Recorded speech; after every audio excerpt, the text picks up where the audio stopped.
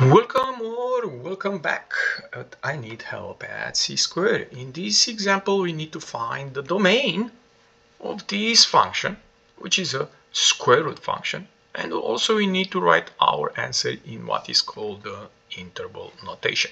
And down here I said the domain of a function is the set of values that we are allowed to plug into the function. So can I keep and guess numbers like 2, 5, 7, 10, but what about negative number, right? Negative 10,000. Yeah, I can do that, keep guessing and checking if they work, but that is a long process, and by the way, you can miss the answer. So what is the algebraic process for finding the domain for this function? You're gonna take these gentlemen here, the radicand, how it's called, 10 minus 6x, and make it greater or equal 0,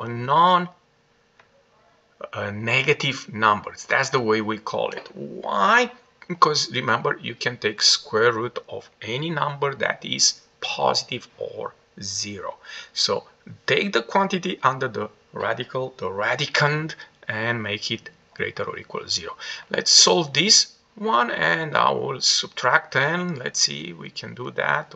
Some people may say we can add 6x, that will be good. And we have negative 6x greater or equals negative 10.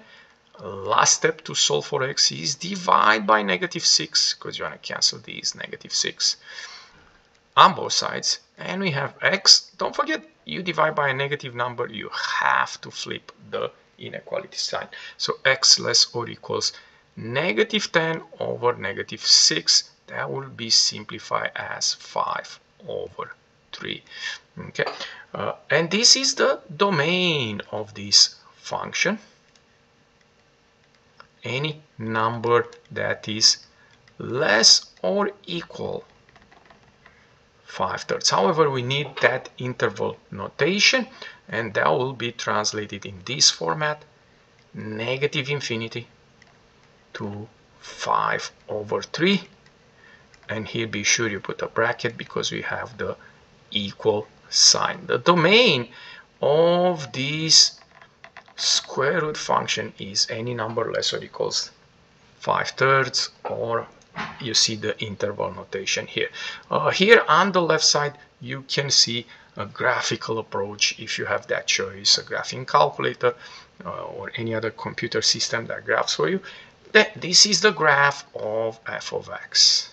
And if you notice, from this point here, it goes to the left like that. Or in fact, if we look from left to right, it comes down here and stop here. This point here, and that's the problem if you use a computer system or a graphing calculator, this guy here will be 5/3, 5 over 3.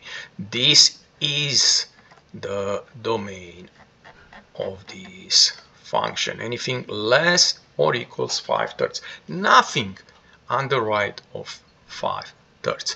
If you enjoy this video clip, don't forget to click the like button and come back at C Square for more help. Thank you.